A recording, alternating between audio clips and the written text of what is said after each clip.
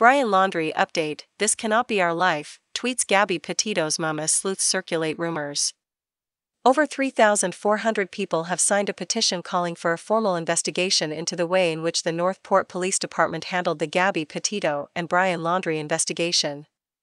The FBI will have pieced together Brian Laundrie's digital footprint and be aware of his movements and communications in the days before his death, according to one expert. Laundrie's remains are being examined by a forensic anthropologist in Sarasota County to try to determine his cause of death. Authorities are also trying to repair a personal notebook retrieved from a dry bag near his body as part of their investigation into the death of his girlfriend Gabby Petito.